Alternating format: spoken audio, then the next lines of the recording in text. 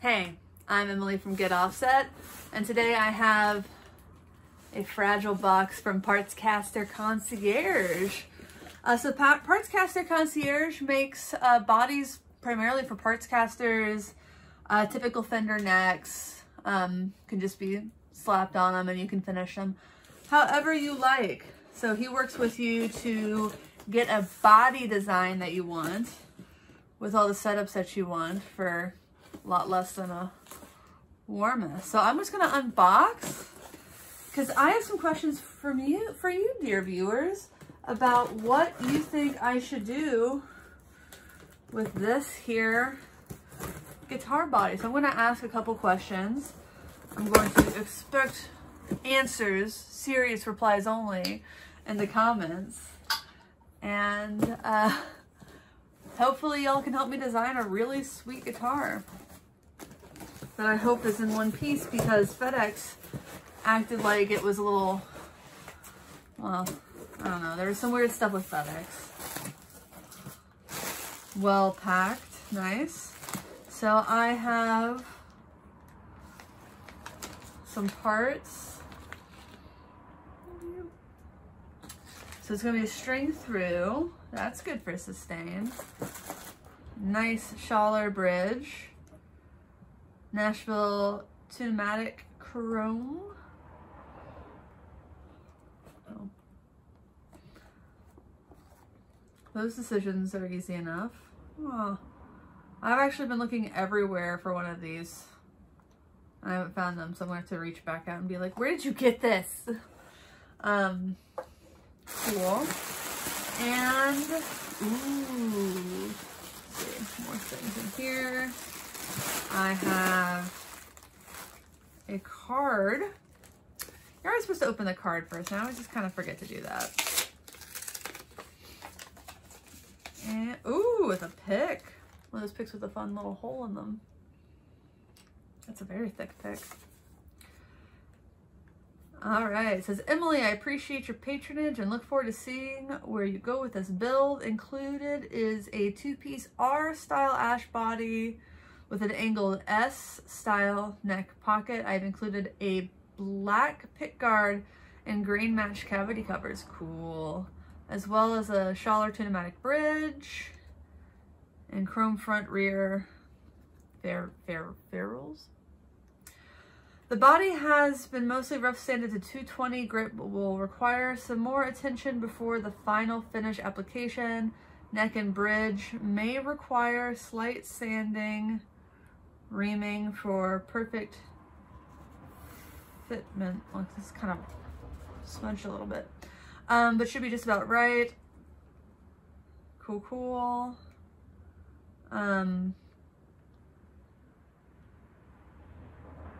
Oh, it's a valley pick.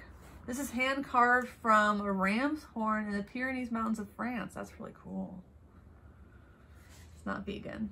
Kind regards, Gary Cooper, aka Partscaster Concierge. Thanks, Gary. Let's put that back. So this is the black pick guard and the cavity covers at a green match. So that's really cool. Right as the garbage guy goes by. So let's take this out. I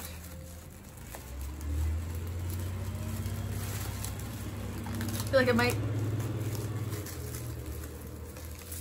might be a bad idea to actually take all this out right now, and you can't even see what I'm doing, so that's gotta be interesting. So that's really nice. Green mesh cavity cover. Whoop. Come on.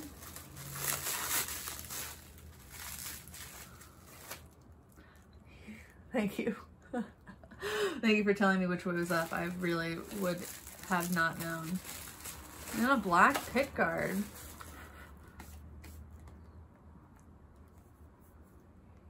Nice. That's cool. Beautiful. Let's put you on top of my bass amp. And let's get some eyes on my new guitar body. And I am going to figure out how best to get this out of my way. Great. great. Ooh, isn't that handsome?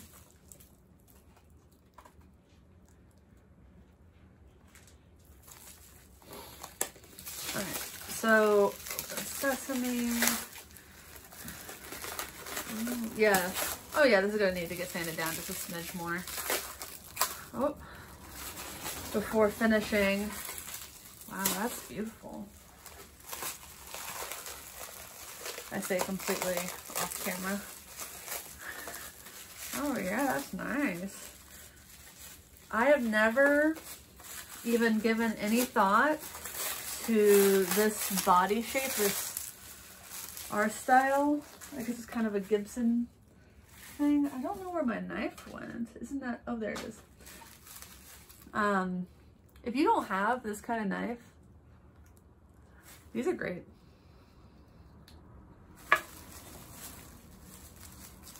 It locks. Locking is important for knives. I worked in an office with some very young bro type dude, and I was watching him like struggle to like open like break down a box with a pair of scissors. I'm like, you're gonna cut yourself. Get a real knife. So I've seen plenty of people cut themselves on real knives, so haven't we all? Sometimes it happens during a live stream, and then that's very unsettling. Oh, that is hot. Isn't that nice? Nice. Look at that work. So then we have the cavity cover. It probably just pops in there really easily. Isn't that nice? Did I do that right? It's really cool.